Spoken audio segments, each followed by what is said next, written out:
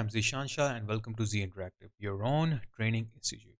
So in this new lesson, we will learn how we can apply some of the spray paint over here. Now I have downloaded a font which is like a spray paint font, and I will use that font to create the spray paint effect here. So that's one thing that you can do here to create the illusion of that there is a spray paint or something like some sort of that thing. So what I will do here is that I'll just go here and spacebar, then select this, then spacebar, and put it here, and then I will use my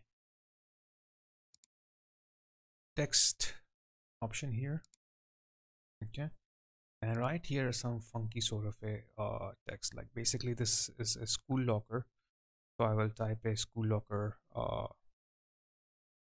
sort of a text here, which will suit, like, let's say the school locker belongs to a like teenager or something, so maybe right, something funny like a killer kid, something like that. Okay, so here we have the killer kid, but the font I will use here, the one that I downloaded, it's called spray pen or something like that. Go there all the way down here.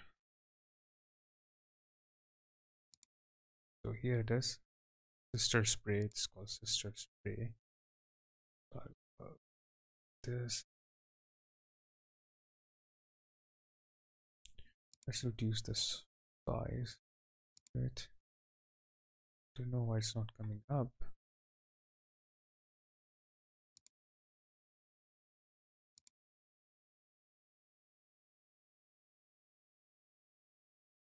I think there is an issue with this font, so let's use some other font. I have one more font here for the spray paint. Let's use that one.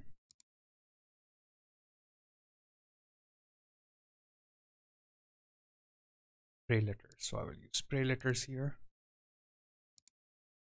And I will light here. Killer kid.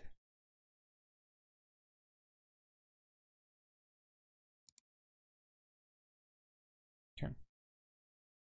And this one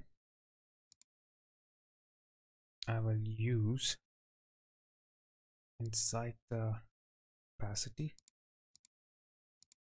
and just I will add a uniform color. Okay, and here I got it. So what I'm going to do here, double click it here, single click here, and then I can put it somewhere wherever I want. Reduce the size of it, rotate it, and I will make sure it is not overlapping any one of these parts, so it will look bad. Okay, one thing here I would like to do is that I will make a blend mode here. Okay, and put this font here on the foreground, and then take this again and blur HQ and put this one the background. Oops. Now here, this one it's 8-bit, so I have to go here and convert this to 16-bit. Okay, and this as well, 16-bit.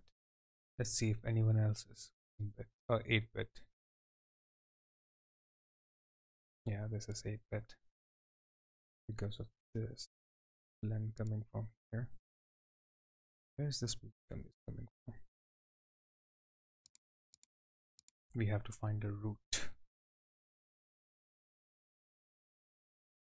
Okay, it's coming from there.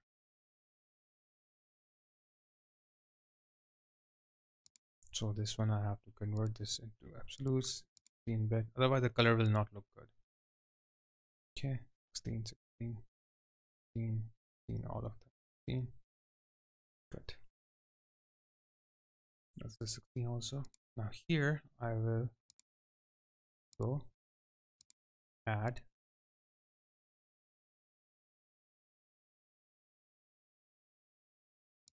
and put this one here. Now what this will do is that a little bit blur out like outline here, so that it will look more realistic. Increase the quality, increase the blurriness here.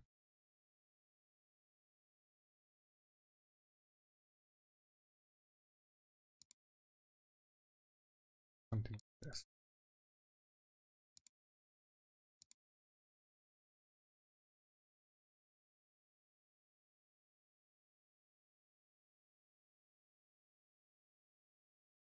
Okay.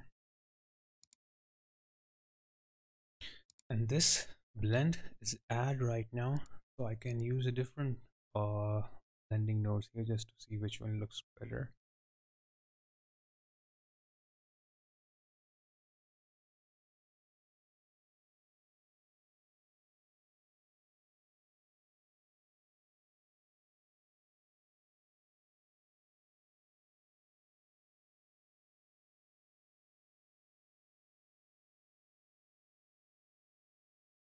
So I'll choose screen, or maybe soft light or overlay. Overlay is not good. Soft light is not also good. I think screen is better. Here we go. So we got the spray paint effect. Now if you want, you can use the size of it.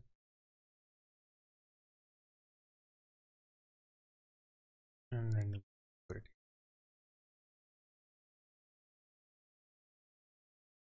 That's it. So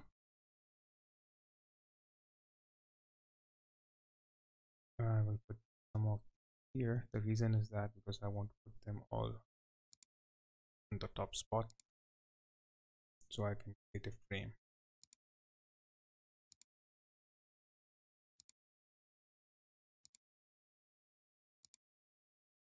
And I will call the spray paint.